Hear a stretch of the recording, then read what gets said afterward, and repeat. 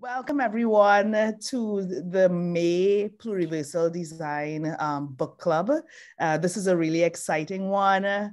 Well, before we're gonna start off with our hellos and everything. So I'm Leslie Ann Noel, one of the co-chairs of the Pluriversal Design Special Interest Group, and I'm gonna pass it over to Renata to introduce herself, and then Mariana. And then Hi, I'm Renata Leitão, and I also another co-chair of the Pluriversal Design Special Interest Group of the Design Research Society. Mariana? I am Mariana, I am a designer, and I am also a co-lead of the Pluriversal Design Book Club. Welcome, everyone. Yes, welcome, everyone. Today, we have a really special guest. Well, he's going to tell us where he's zooming in from, right? So Dr. Pierce Otlhogile-Gordon. Oh, no.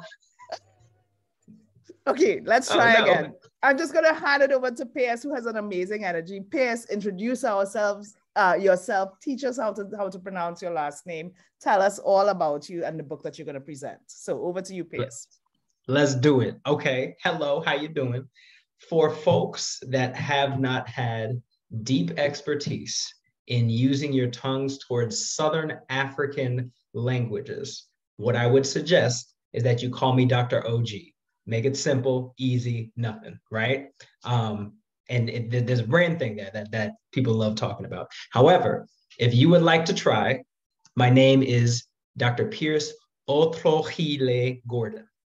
Otlhogile-Gordon. So double bear my name. We got married last year. We love it. We try to vibe. It's a pleasure to have you all here. I wear a lot of hats, as I'm sure many people do in this meeting. But the main professional one I love discussing over the past year is serving as the director of the Equity Innovation Studio for a management consulting firm in the States called Think Rubix. We are part of, we have 3 separate studios focused on engagement, connecting with people in all types of grassroots organizing and political campaign activities, the storytelling studio that focuses on work in branding, asset development, strategy auditing and the like, website development and all those pieces. And my piece built very much so from my own PhD work at the intersection of innovation practice, evaluation capacity building, and international development to build knowledge assets to help people use research, design thinking, systems design, curriculum design and engagement, and facilitation towards issues of equity inside organizations for their internal and external activities. I'm calling in from Botswana, and I'm very happy to be here. Should I stop there? Continue, the floor is yours. We will listen to you until 1 p.m. Eastern, so you can do anything you want for this hour. That's dangerous. That's dangerous. Okay.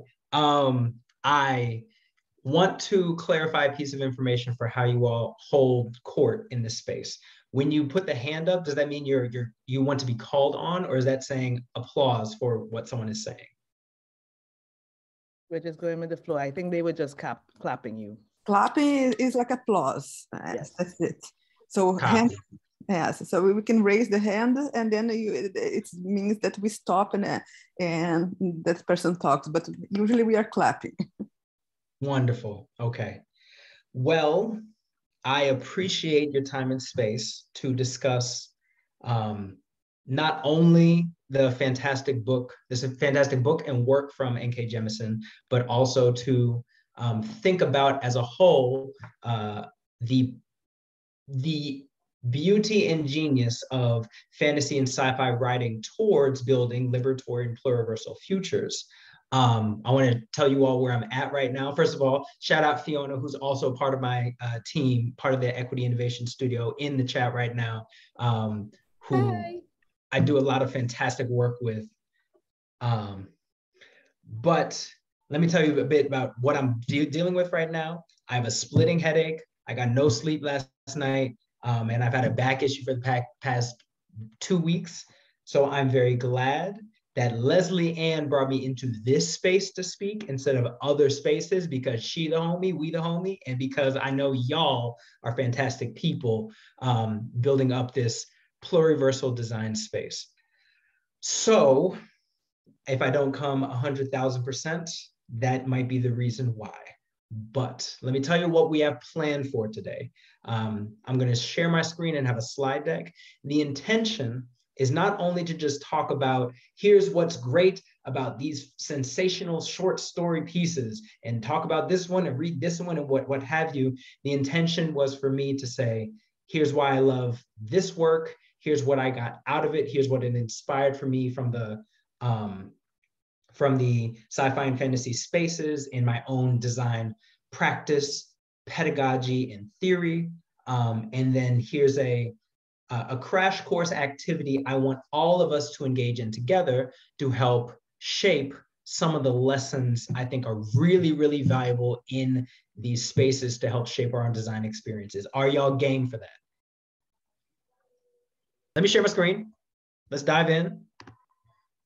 So thank you for having me here. This slide is not exactly what's going to happen, but it is a slide that discusses a lot of the things I've talked about before, and hopefully we can pique those questions as well in how we talk about the insights that I took from this book and other fantasy spaces in the future afterwards.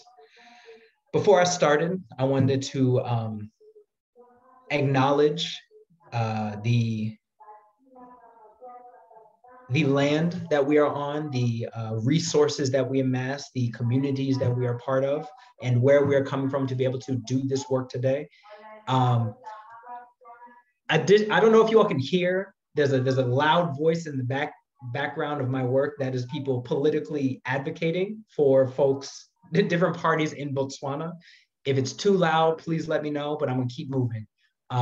Just wanted to let you know I acknowledge that sound that might be happening. So I wanted to acknowledge the San land in which I sit, in which the entire country of Botswana and most of South Africa sits. It is very well known for being in many archaeological and anthropological sectors, the beginning of humanity in Earth. It is an indigenous community that experienced many different multidimensional disempowerment and disenfranchise activities and the like to support the communities that I've done research with and built relationships with as well. I wanted to honor and respect their land and all of the lands in which we are all sitting to hold space for my appreciation for what they have offered us to be able to do this work virtually together. So I'd like to take some space for everyone to think of the indigenous communities from which they sit, from the land they sit on, and the resources that they have offered, sometimes been taken from them to be able to do this work.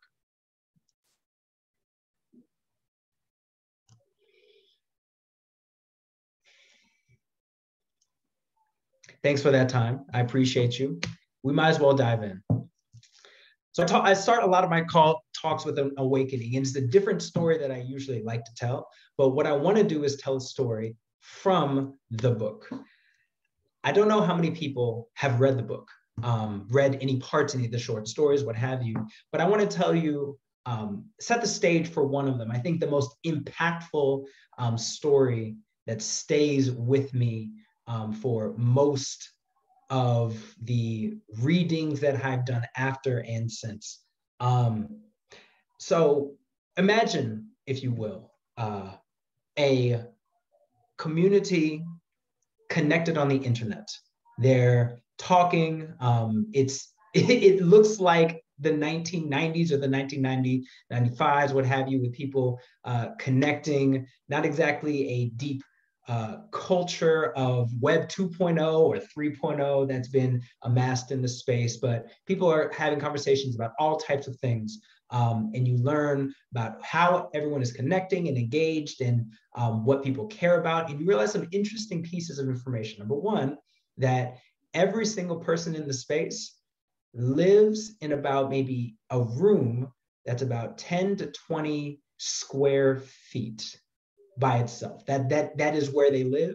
And about every like 10 to 12 hours, the timeline in that room resets. The people that they talk to are in different rooms that they can never see themselves. You start learning that everybody, if they go outside of that room, things look relatively normal, but there's no one around, there's no other people, there's no other animals. You go pretty far away from the room, it starts shuddering. It feels like it's getting out of sync, out of resonating. And you start realizing over time that the way that they're communicating with each other, these are all different pocket universes. Apparently, a unknown government entity created a technology and tested it out, something related to black holes or engaging with dimensions or quantum accelerators, what have you. They ran something and then instantly people were separated from each other for the rest of existence. And you start finding out about people's societies, how they're coping with these issues, people that were in existence and that aren't for some reason, and how our main protagonists are dealing with the idea of being isolated from everyone else and what that means for the future, for their future, or future of the people that they care about. This was before COVID, you understand? Like this was, I read it and I was like, this idea is so sick. This is like, how do you come up with this? Where did this come from? And during COVID, I just went back to the story and recognized how resonant it is, not only from what the characters are experiencing, but the themes of how people are engaging with each other and what it means.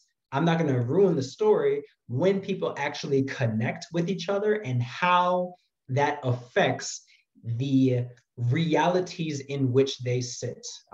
Do they become connected? Do they pop out of existence? Who knows? I'm not going to tell you. Go read the story. It's utterly amazing. And this is one story of many that is told in this short story asset.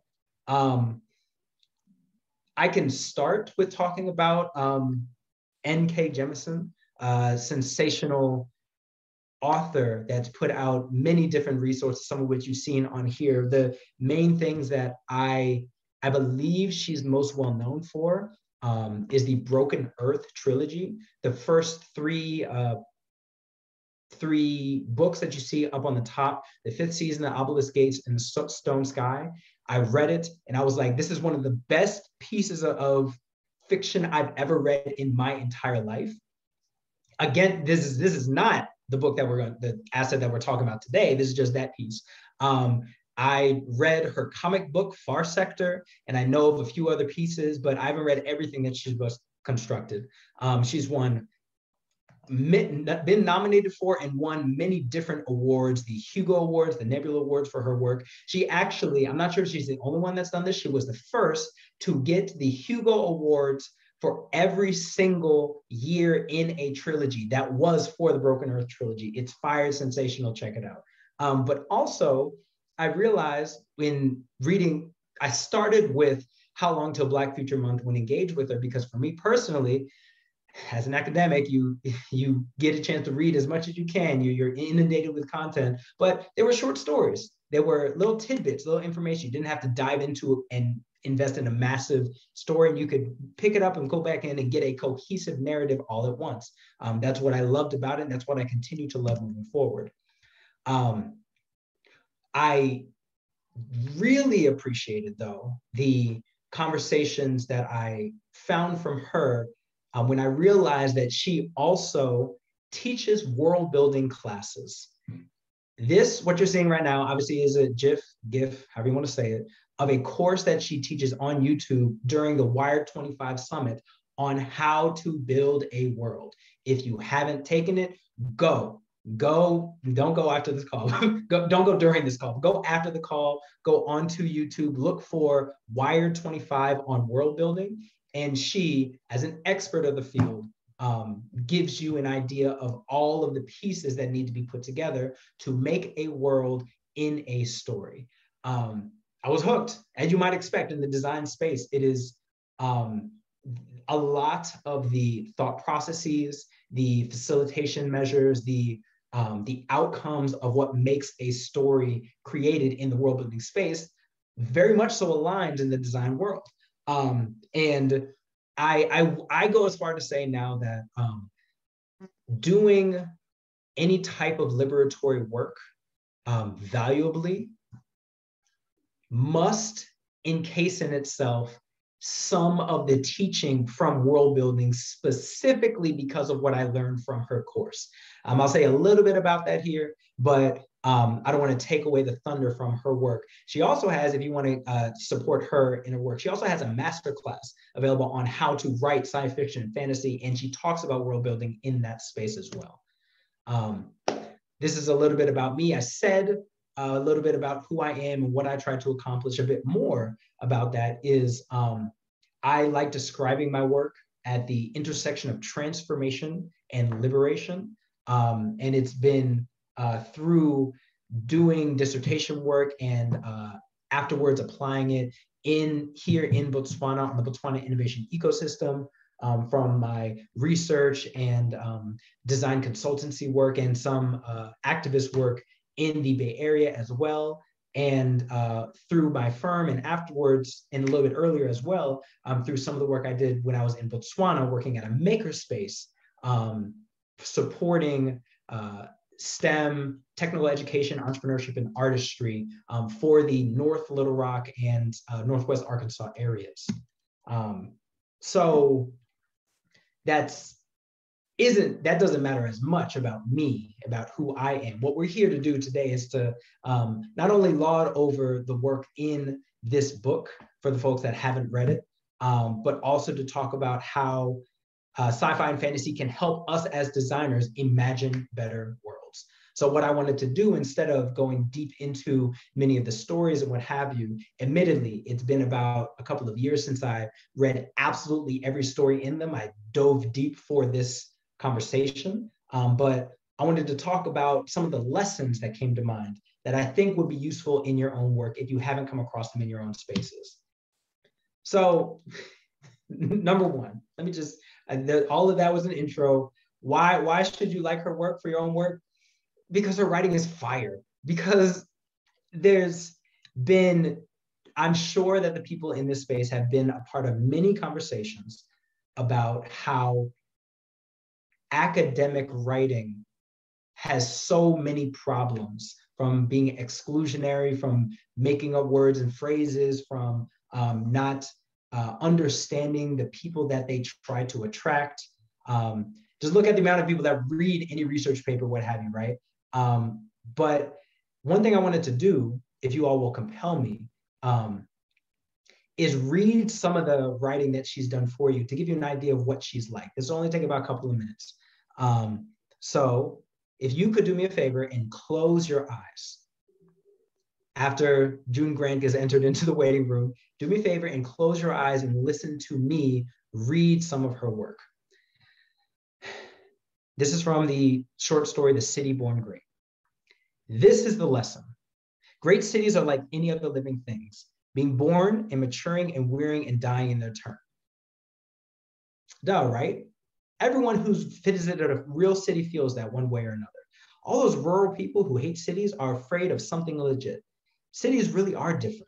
They make a weight on the world, a tear in the fabric of reality, like black holes maybe. Yeah, I go to museums sometimes. They're cool inside and Neil deGrasse Tyson is hot. As more and more people come in and deposit their strangeness and leave and get replaced by others, the tear widens. Eventually, it gets so deep that it forms a pocket connected by the only thinnest thread of something to something, whatever cities are made of.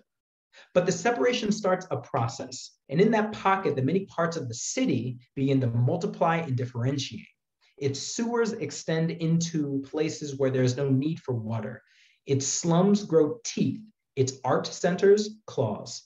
Ordinary things within it, traffic and construction and stuff like that, start to have a rhythm like a heartbeat.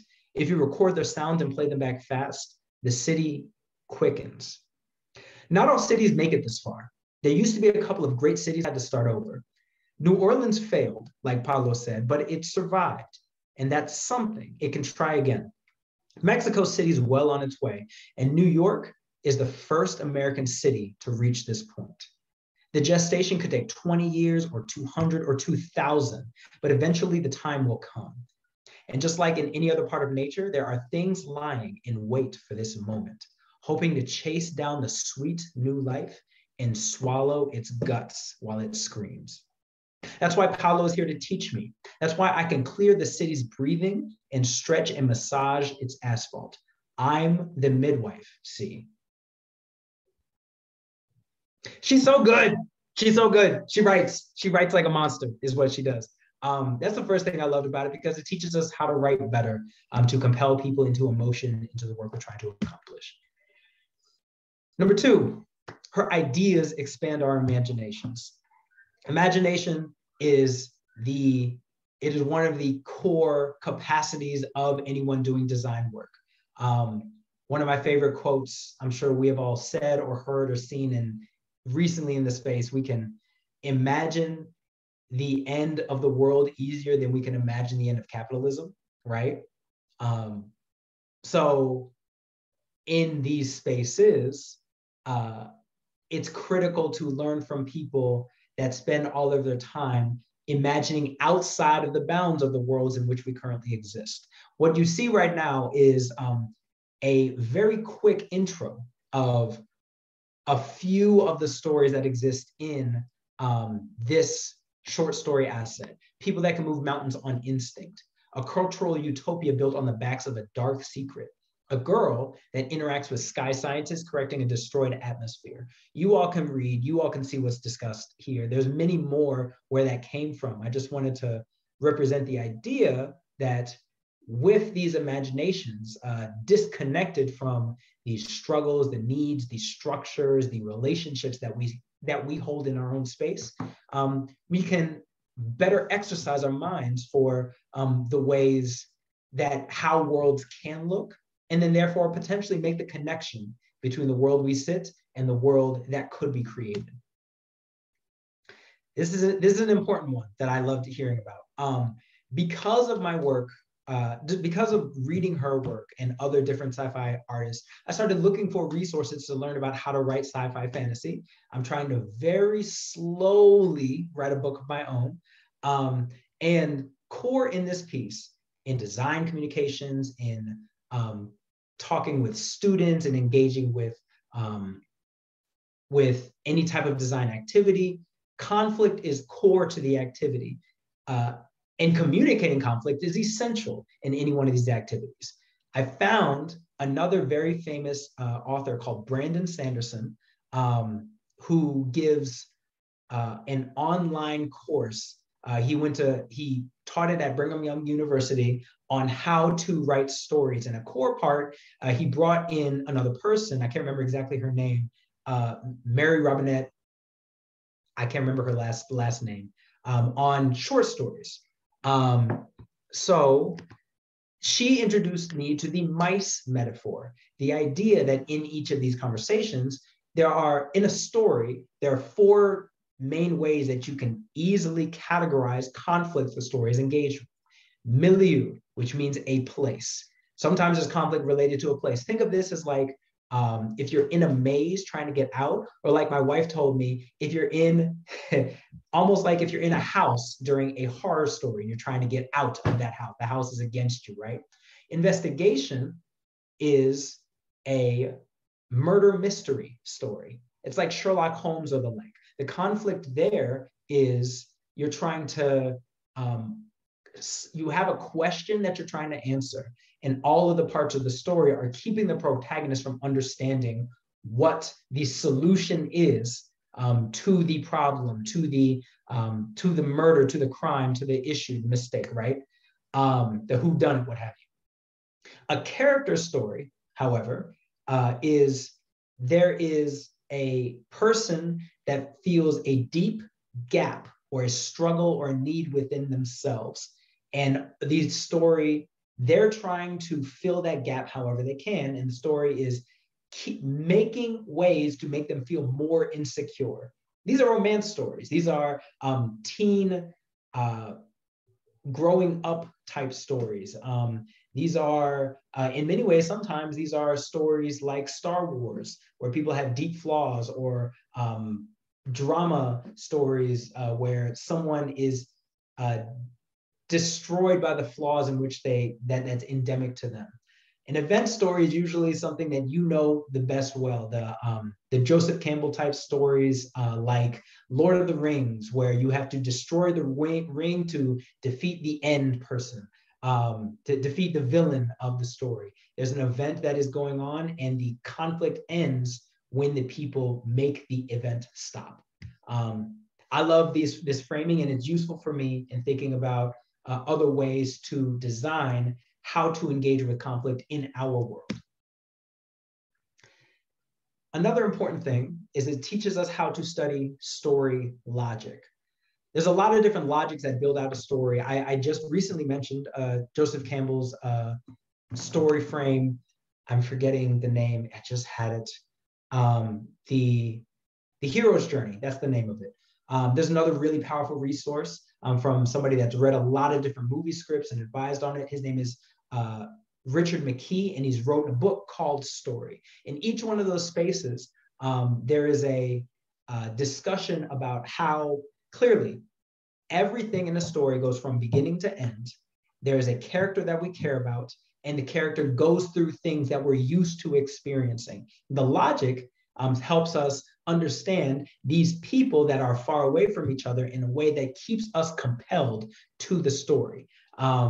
If a person receives an illicit drug in the back alley of a space and they have to do something to feed their family, or there's a person that's going off into the great unknown, into space, and needs to learn more about what's happening to save the people that he's close to at home. I just came up with those ideas, but the point here is every time you get exposed with the story, you start getting exposed to different pieces of how the story works, and the logic is critical to determine what makes sense. One story from Black Future Month that I love discussing is Non-Zero Probabilities. That is basically a story of a protagonist living in a New York where probabilities are flipped on their heads, where things that rarely ever happen become commonplace, and how it's affecting people living and breathing every single day, whether or not they live at oh my goodness, the name of it is leaving me. Whether or not you gamble or work at a casino, or whether or not you work on the stock market, and what happens in these spaces and how would that affect a protagonist in these environments. This is one of my favorite ones. It requires you to understand how cultures are built. In sci-fi, in fantasy, especially in fantasy, a core piece of being able to tell a story well, a core tenet of it, is usually its distance from our world in which we sit. It's usually one jump away, one single jump, so that we can understand how the story works, but everything else around the story usually uses logics that we can understand. For instance, not only the physics of a space or how people interact with each other, whether they care or don't care about each other, but how cultures are built. And one core piece of cultures that we need to understand is that humans are illogical in building them. There's a lot of different ways that cultures have been built that people try to say, oh, why don't they just use it in this way, rationally, economically, being distant observers, and that's not how they were built. For instance, the idea of syncretism. Syncretism is the idea that cultures from the past evolve, connect, and build in unique and interesting ways together. So in the same way that you might see Atlantis at the bottom of the sea, that's been living and evolving for years and years, and it's broken down and there's algae in the areas, but you can still make out some of the symbols on the pillars and what have you. The things that are culturally based build, evolve, and construct foundations for the future. Economy, for instance, is obviously how humans decide to amass and distribute resources. So when you're building a culture, you have to critically understand what are the resources of that economy, not just what they eat, what they drink, but what knowledge they decide to use, what places they decide to engage in, what people care about, what they don't. And not only rationally how an economy should work in this space, but irrationally how humans try to exploit those resources for those ends, whether or not they have power or they don't. Cosmogony, the idea, a subcategory of this is understanding religion. So understanding where we came from as a community, and then through that, how that affects the decisions people try to make. If you're a part of an Abrahamic religion, there's a lot of fantasy information about Christianity and about other cultures and spaces on that. That is the main religion in which I've been acculturated and sit, so I understand a lot of those perspectives. But so many other pieces of different communities saying this is where the world came from, and this is where we go when we die, and this is what we believe, where the sky is and what the ground means, critically affects how people make decisions in their world. The last piece is differentiation. It is your culture made certain decisions about how it operates based on how other people do different things. So this is the we versus them perfect situation. There are many different situations that can come to mind: Democrats versus Republicans, the communities of pluriversal design versus the Elon Musk acolytes, what have you, right? But each cultural community makes decisions about what it values, how it engages with each other, and how they communicate and what they do with that information differently than others. In some ways, that's one of the main influences for how different cultures get built. We are different from them, therefore we are better because X, Y, Z, A, B, C. Another piece, building a world means you must know how ours works very well. To be a good fantasy author, you have to be a fantastic researcher. A perfect example is one story in this book, Broken Earth. One story in this that refers to the Broken Earth trilogy, and this one also has created a world where the humans can move mountains on instinct. And to be able to do that, you have to know mountains. You're actually looking at a part of a paper written by a Berkeley professor on her ability to create world buildings and what it means in doing this space, from sensing on rocky matter events and tectonic shifts, feeling the formation of fault lines, knowing the contours of each creek, stream, and river. Going deep into how those things work means that you can live the life and tell the story from the perspective of the character. One caution, though, that I want to add in and critically understand. It makes sense that world building is popular to designers.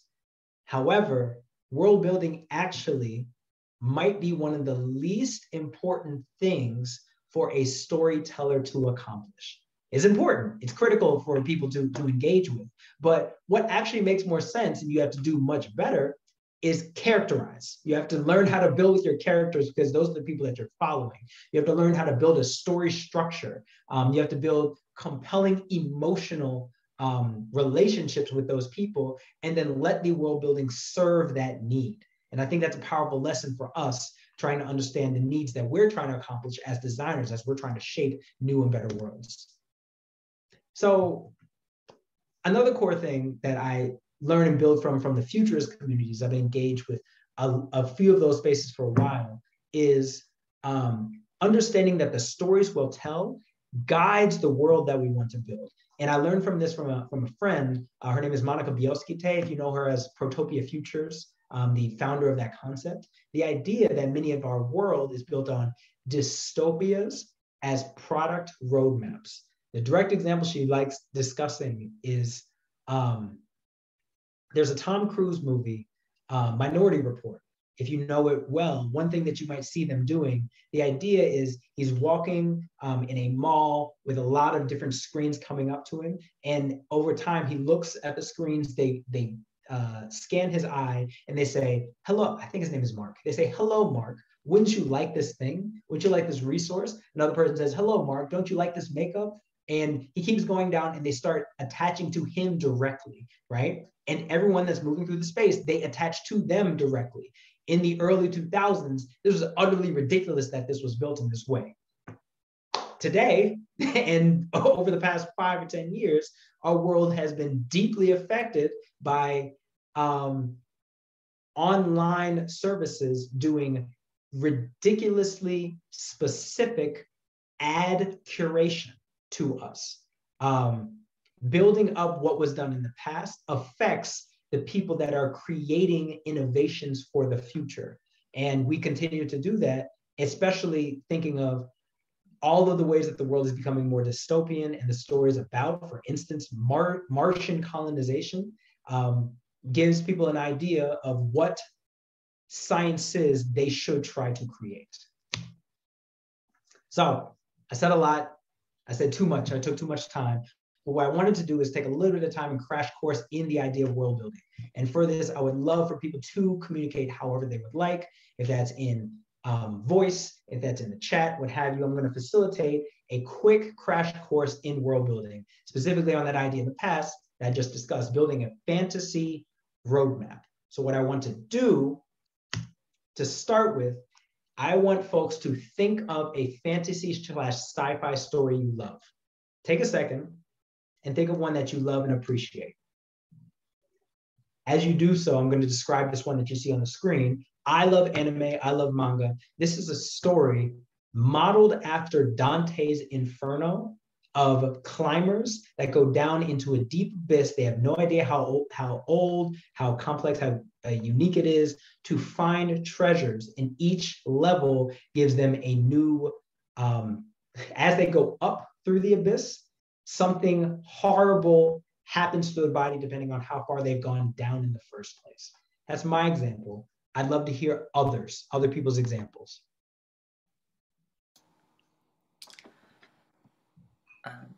One that I really like is called All Systems Red, and it's about a robot-human construct that's built as a security guard who's overridden its governing module and has the capacity to commit mass murder, but instead just wants to watch TV shows and soap operas. And it's all about trying to find its place in the world and avoid having to be controlled. Interesting. Yo, that's fire. It's called All Systems Red, you said? Yeah, it's a novella and it's part of a series called the Murderbot series. Murderbot, I know about Murderbot. I want to hear more about, I want to read that. I'm glad you like it too. It's really good. I'd love to hear another person's.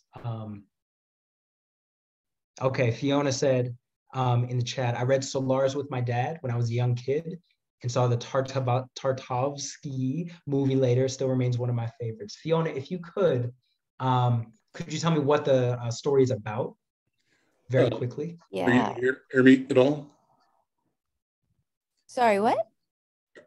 Are you able to hear me?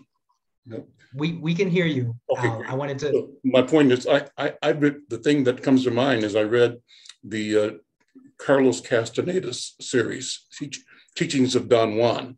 And that's as close as I've come to fantasy. So I'll throw that out there. Appreciate it. I deeply appreciate it. I'm definitely going to have to check that one out. Fiona, what were you going to say? Yeah, Solaris is it was written by a Polish author, Stanisław Lem, and it's a short read. It's a story about astronauts who discover this planet called Solaris, and they create like an academic study called solarnetics, I think it's called, and it follows the story of one man who's they're losing funding for the project because they're not able to learn about this planet. The planet's very mysterious. The planet itself is a conscious being and interacts with the astronauts in very interesting and deeply emotional, mentally invasive in a way, but also very human and unhuman ways. I don't want to say too much without revealing sort of the big plot twist behind it, but it is very much a story of what it means to be human, what it means to hold memory, and the planet itself is to interact. It was the first story I ever read where the planet itself is like a conscious living being, and what that would look like, what that would mean for our exploration of space and contact. The author said that it was a story about when first contact goes terribly wrong. And I've always been fascinated by that ever since. And the Tarkovsky movie is very visually amazing and will have you thinking about it for many days. I love it. I'm a fan.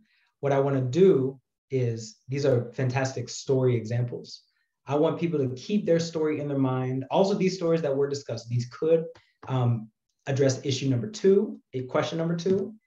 What I want to do is for you to think about that story's element X. Fiona just did a perfect example of that just now.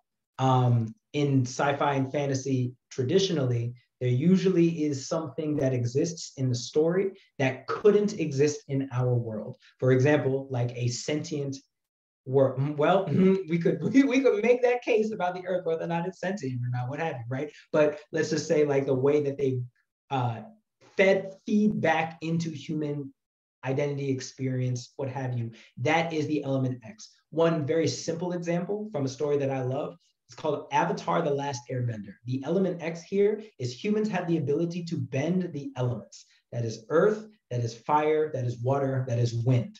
And they created a very fantastic system that the world is built around, about what it means to do that and how it becomes based in religion, how it's based in the economics, how it's based in how people interact with each other. So what I want to do is hear from other people what your story's element X is.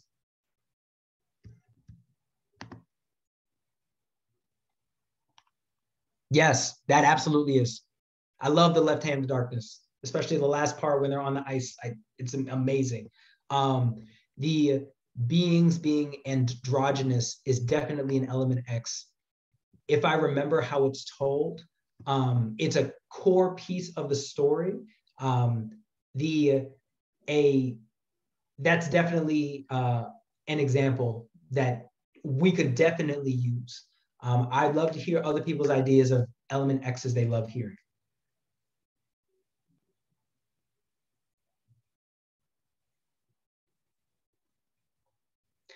Necromancy, tell me more. Is it like the ability to control death or dead people?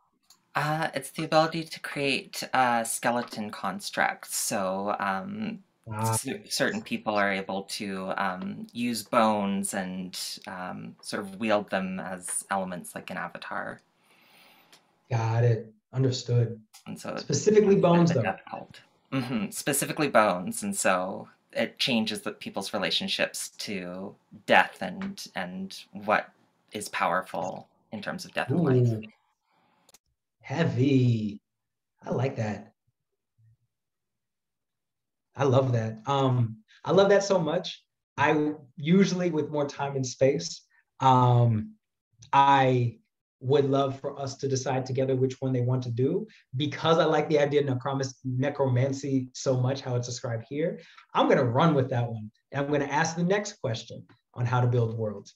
Thank you for giving me that example. The next one is, I want us collectively to imagine, to come up with ideas of, if that element X was dropped into our world immediately, right now, like boom, the ability of necromancy happens. How might it affect our society, our technologies, our economy, our political atmosphere, and our environment? To help facilitate this question, what I think would be very useful is, I'm trying to go up to Morgan. I would love if you could say a bit about how necromancy affects that world in Gideon the Ninth. Could you help us? Yeah, for sure. So this is a futuristic world where there's space travel, and it's set on the 9 planets in our solar system 10,000 years in the future. And so there's a big difference between this necromancy, which is very magical and spiritual, and then the futuristic technology of spaceships and things. And there's a bit of a separation, but for society, people who practice necromancy are sort of considered have higher places in society and are protected by sort of security and that sort of thing.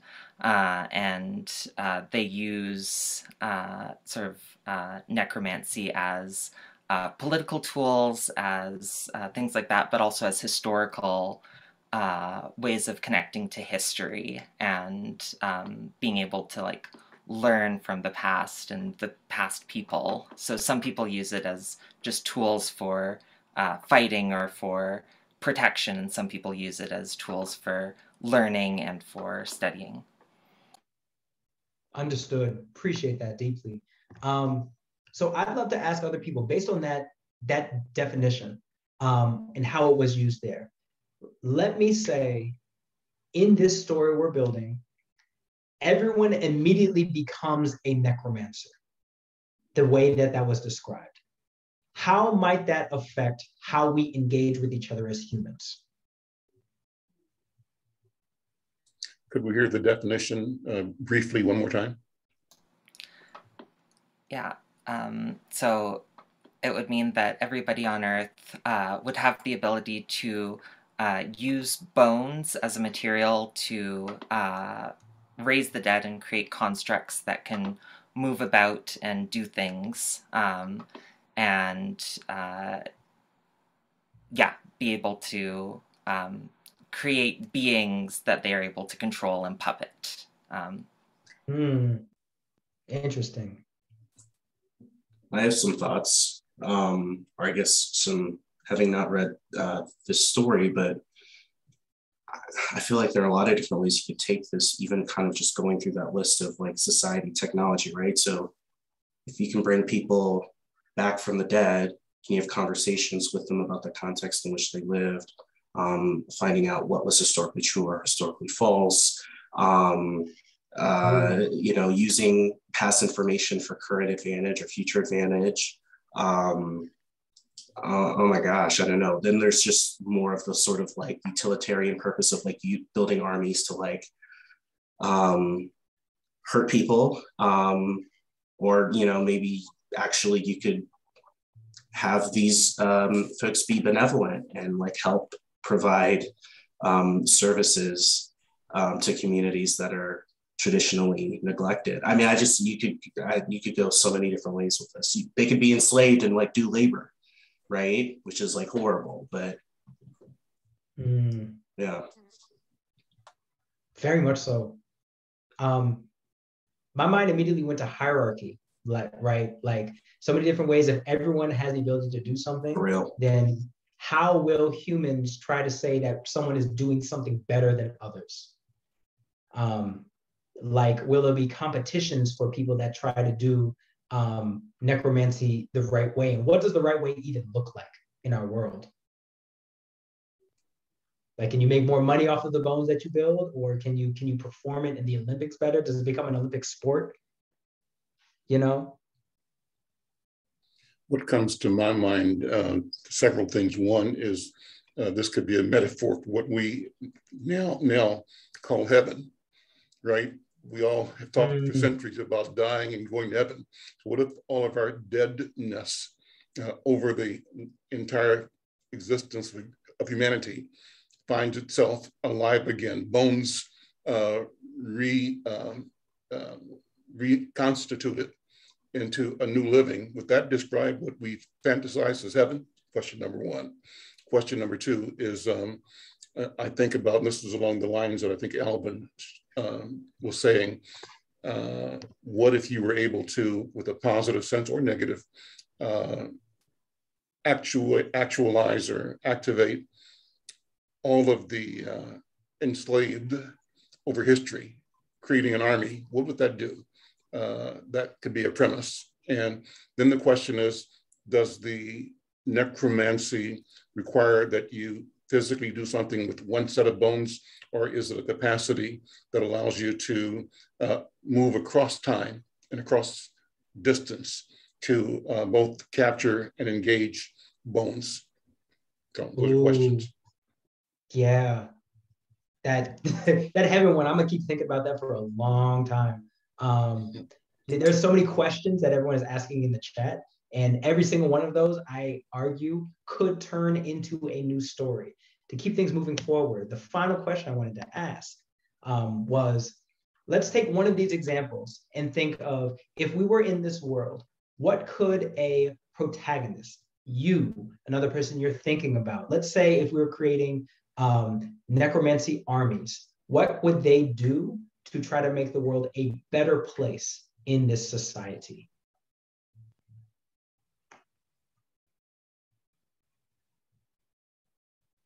What if necromancy armies were teachers imbued with a mission of teaching being the concept of sharing knowledge and pathways to individual enlightenment, where there is a genuine objective of enabling the living, the natural living, to arrive at self-realization, and that the creations would be intentionally designed to guide the living to each individual's fulfillment.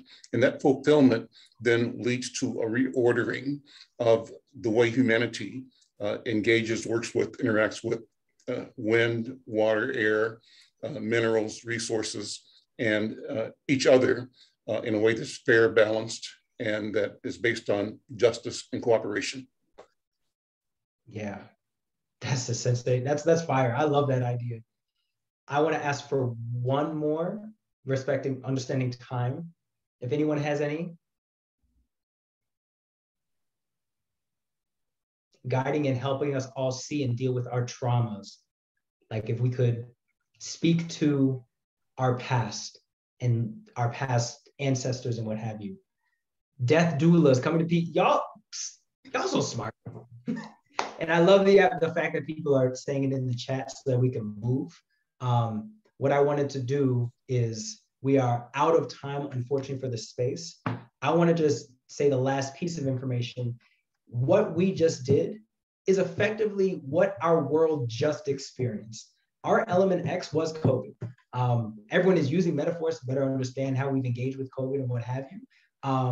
But as we try to build out a better world, these reasons, these practices, and these exercises can help us understand this is what a world can look like. How can we build out a world, other worlds, multiple spaces in which many worlds fit, that are different than the world in which we sit today.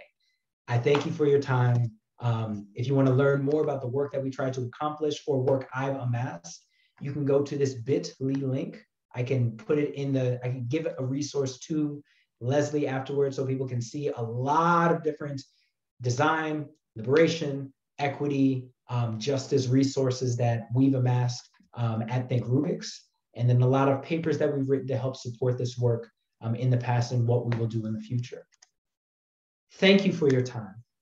I appreciate how much work you all put into this space. Wow. I mean, I'm just like, everyone, give you a fantastic clap. Amazing. That was amazing. I have like notes and notes and notes, and I normally just listen, but I was like, I can't let these things pass. And I mean, we're at time. If people want to stay on, they can. If we want to just have a little bit of chit chat, I don't know what your time is like, Pierce. But firstly, you know, within the time, I want to say thank you for bringing N.K. Jemisin's work and the whole concept of world building to us. I've known what I want to do with Afrofuturism, but just in this tiny session, you made it crystal clear really how I could do, you know, how I could do the next thing. So I'm gonna reach out to you to talk about that. So this is our last session for this. Well, you know, we're academics, so we work in an academic year. So this is our last session for this academic year. Over the next few weeks, we're gonna be working on our YouTube channel where we're actually gonna have all of the sessions. I counted. We have done like maybe about 20 sessions over the last 2 years. So we'll be emailing people for each session, telling them, well, hey, the YouTube video is up. You can actually look at it. So by the end of the Northern Hemisphere summer, you'll have access to all of these videos. And then we should start back maybe in September or the end of August this year. We'll start back our stuff. So think about it. If you want to book that, if you want to present a book, let us know. If you want to suggest a book to us, let us know. But have a great summer break, everyone. All right.